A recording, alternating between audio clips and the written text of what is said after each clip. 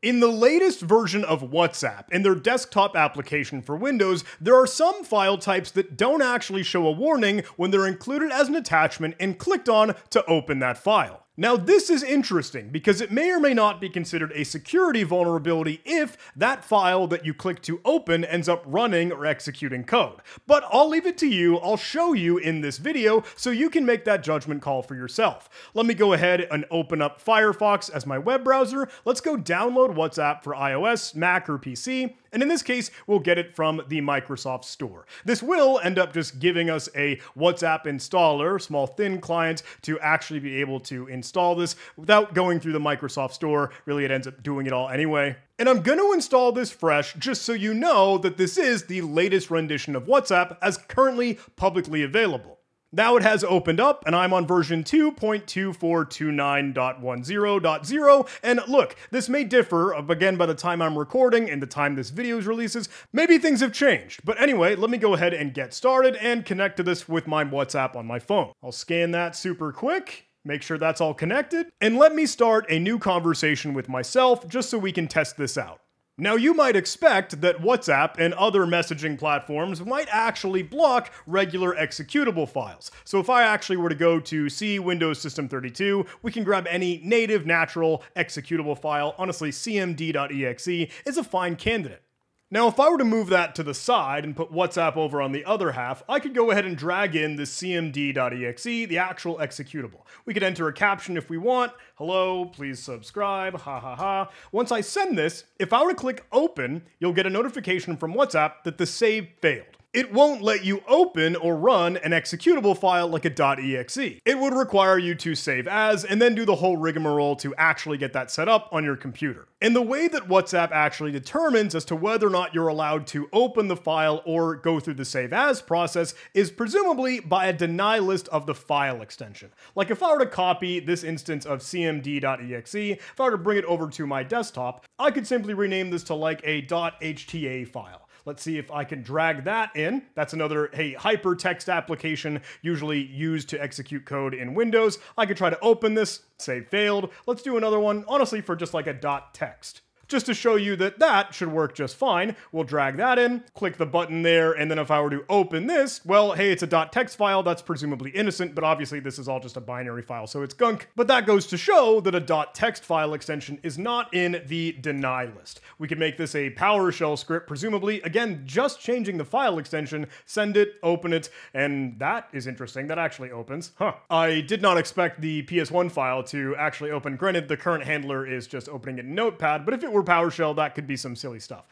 Could try it with a .bat file extension to make it a batch script. That should have a normal natural handler. So if I were to send this, open it, that save failed. So the denial is kicking in again. If we really wanted to, we could go through the whole process of trying different file extensions and seeing which ones go through the deny list or are allowed, and that would be a worthwhile little effort here. That would be a kind of cool research project and maybe a worthwhile video or live stream at some point. But at least at the time of recording, on July 27, 2024, I saw this article come from Bleeping Computer. WhatsApp for Windows lets Python and PHP scripts execute with no warning. We'll see it in action in just a second, but before we do, please let me tell you a little bit about the sponsor of today's video. And that are my good friends over at Anti-Siphon Training, Black Hills Information Security, and all of the awesome and incredible tribe of companies from John Strand. If you are looking to learn some sweet cybersecurity stuff, they have phenomenal training on their website alongside pay what you can training. Literally, you get to choose the price tag. You determine, hey, how much are you willing to pay for any of these courses? You can make that $500, you can make that $50, you can make that $0 if you want. Now, not all of these are coming from John Strand himself. There are other instructors, but John Strand has done another awesome thing where a whole lot of the introductory courses and classes have their lab and exercises all available for free on GitHub. I love this. Over on github.com/strandjs/introlabs. Literally the description is, these are the labs for my intro classes. Yes, these are public. Yes, it's totally intentional. And if you want to take a look, we could actually drill down into the class files and take a look at the navigation. I'll zoom in a little bit here because they have super sweet stuff like introduction to the SOC, Security Operations Center, Linux command line, memory analysis, TCP dump, weblog review, Wireshark, Rita, Nessus, Deep Blue CLI, Velociraptor, so much cool stuff, and it's all online and available for free. We've showcased some of these in other videos, but I really recommend it, and again, I'm always singing the praises of Anti-Siphon Training, Black Hills Information Security, and all the sweet stuff by that incredible team. Thank you so much for your support of the channel, and you can check them out with the link in the video description to dive into their Pay What You Can courses. Now let's get back into this article talking about these file types that don't actually include a warning when you want to open or execute them. This is by Bill over at Bleeping Computer, so big shout out, credit to him. And of course, want to credit the actual researcher that tracked this down. He's noting that, look, if you actually execute Python code, that does require the attack surface of Python being installed on the victim computer for it to actually have the default handler set up to invoke and execute and run that code. I know that is a little bit of a limitation, that's a constraint, not to be something that as easily weaponized, but it is worthwhile for some security cases, like software developers, researchers, and of course power users on the computer. This is a lot similar to what was discussed for Telegram, and I actually have a video for that if you're interested that showcases a very similar thing, but that was using a PyZW file. In this case, WhatsApp allows you to do this with either a .pyz file or even a .php script. That is also not in their deny list. So credit where credit is due. This is coming from Saimajit Das. I'm so sorry. I don't know how to pronounce your name, my friend. This is him over on LinkedIn, so please give him some love. Big shout out there. Hey, sorry, quick cut, John from the future here. I just wanted to throw this in because I thought it was kind of neat. Apparently, I actually got an email from this researcher. He reached out and expressed that he had found this, and he actually was referencing the old Telegram video that had that exact same issue. He said he was inspired by that video, and that's what led him to track this down in WhatsApp. So very cool. Genuinely, I had not seen this email. I did not know that that was the outreach previously, but I just responded minutes ago and said like, hey, actually, I just recorded this video, and I'll have it out and about. So kind of neat. Thanks so much. But if we were to get back to our Windows 11 virtual machine, and let me open up a text editor, I'll just use Sublime Text here, and let me save a file. We can go put this on the desktop so it's nice and easy for us, and we'll call this like, I don't know, test.pyz. That is a Python file extension to work with a kind of PyZip file, but let's add some syntax. Let's add the import OS so we could use a module or package to work with operating system commands, and in fact that function called system where we could just start off small and simple, opening the calculator. Now we don't have syntax highlighting. If I were to go ahead and hit Control-Shift-P in Sublime Text, I can set the syntax to Python, but with that saved and staged for us, we now have our test.pyz Python zip application file. Note that I do have Python already installed in this virtual machine. And again, take it with a grain of salt, whether or not that is going to be a viable attack surface for you. But if I were to go ahead and send this, now that's included. And the open button is not going to give me that save failed notification, but it's actually going to fire up and run the calculator. Now, obviously, this is a super tiny primitive example, but we could make this malicious if we wanted to. Hey, have some malware in the case there. If I were to go search for a super simple Python reverse shell syntax, just pull it off the shelf, you know, we could grab any payload that we might like. Here I'll change our test.pyz to that syntax. Let's actually get the host and port. And I'll hop into a Kali Linux virtual machine just so we can start to hack a little bit and take a look at my IP address for the ETH0 interface, 192.168.111.179. So with that, we could make a callback if we were to listen with netcat tac-l nvp, tac-l to listen, tac-n to not resolve DNS resolution, tac-v for verbose, and p for the port. I saw 5002 in the representation there. If I put these side by side, let's change the host IP address value within Sublime Text. Now let's drag in our new test.pyz. We can go ahead and send that file, and once I hit open, fingers crossed, we'll get our connection, and we can see we do have a shell. If I hit pwd, or in Windows, that's actually cd to display the current directory, which isn't super duper helpful. Obviously, who am I? I'm John on that Windows 11 host, and you've got that spooky command line hanging out to denote, whoops, it's still running. If I close this, that should kill the session. Now, Das had found that the .pyz file extension will come through .pyzw for a PyInstaller program and .evtx for Windows event logs. That's interesting. I wonder if you could do any weird stuff with that.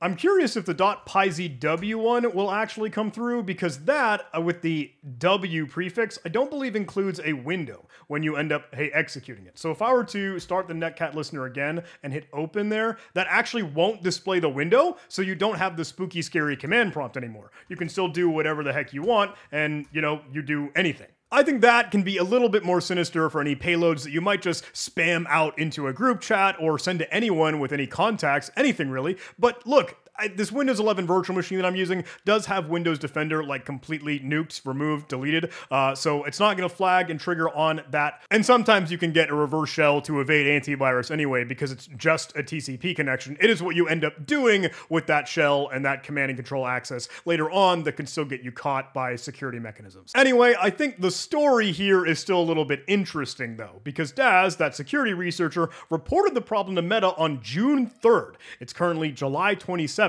The company replied on July 15th, saying that the issue had been already reported by another researcher and it should have already been fixed. And yet, it's not, at least at the time of recording, right? So when the researcher contacted Bleeping Computer, the bug was still present in the latest WhatsApp release for Windows, and they could reproduce it on even an earlier version than what I'm on right now, v2.2428.10.0. But remember that even this WhatsApp version that we're using to showcase this over in the help section, that tells me I'm on 2.2429.10. So they had a release cycle and they could have fixed this, but again, I don't know. You'll get into splitting hairs in just a second. Dawes explains, I reported this issue to Meta through their bug bounty program, but unfortunately they closed it as not applicable. It's disappointing, as this is a pretty straightforward flaw that could really easily be mitigated. Like, obviously there's already a deny or allow list. You could just add it to the deny list. When Bleeping Computer reached out to WhatsApp for clarification about the reason for dismissing them, they had this response, and I'm curious of your hot take. Let me know in the comments below. We've read what the researcher proposed and appreciate their submission. Malware can take many different forms, including through downloadable files meant to trick a user. It's why we warn users never to click on or open a file from somebody they don't know, regardless of how they received it, whether it's over the WhatsApp or any other app. I get that, but you're already blocking it for executable files for things that could still be executing. I'm curious why that's not in the decision to just block it.